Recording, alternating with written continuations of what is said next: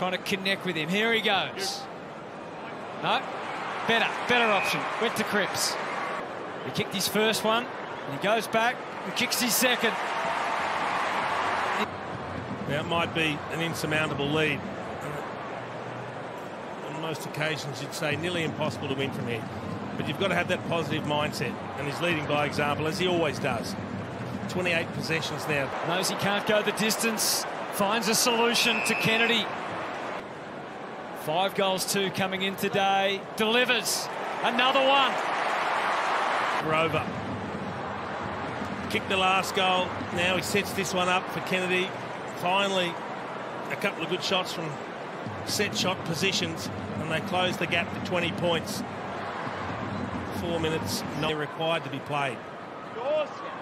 Akers got through and out the other side. Oh, it's a goal! They couldn't, could they? Clearance, you take the stoppage rather than flicking the ball back in, not knowing who's behind you and potentially creating something but not knowing if it's going to go straight to the opposition, which it would have at that particular occasion. That's an unbelievable goal. Yeah, he's broken 2 tackles, 3 tackles. We haven't seen a tackle broken all day. The Cats have made them stick. 87,000 at the MCG. They can't believe what they're seeing all of a sudden. Hewitt's entry. Bodies go. Akers again. He provides the magic. Blake Akers, what a beauty. He lifts out. He works end to end, and he doesn't mind hitting the scoreboard.